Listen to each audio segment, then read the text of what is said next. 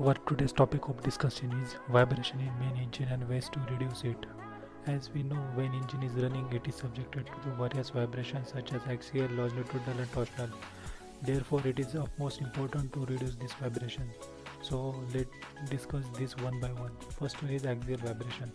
This type of vibration occurs in a crankshaft because of tangential and radial forces from piston through crosshead. Axial vibrators are nothing but longitudinal shifting of main engine. In order to dampen this, axial dampers are used. Here a flange is placed near the last main bearing girder inside the cylindrical casing. Oil is supplied from both sides of the flange through orifice. When crankshaft vibrates axially, oil inside cylinder circulates from one side of flange to other side of flange through throttling valve, resulting in damping effect.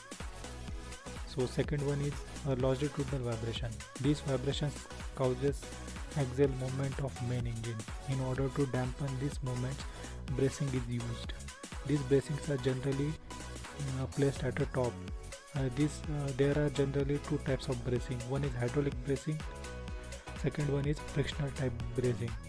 In frictional type bracing, this is the most common type of used bracing for main engines. Frictional between pads which brace the engine at the top, so the resonance with critical order is above the speed of range.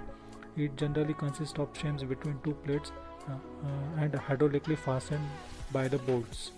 So we can see in this diagram here that engine side is fastened by the hydraulic adjusted bolts.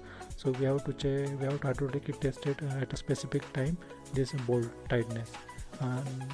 Because of the friction here, damping effect takes place. Third one is the torsional vibration.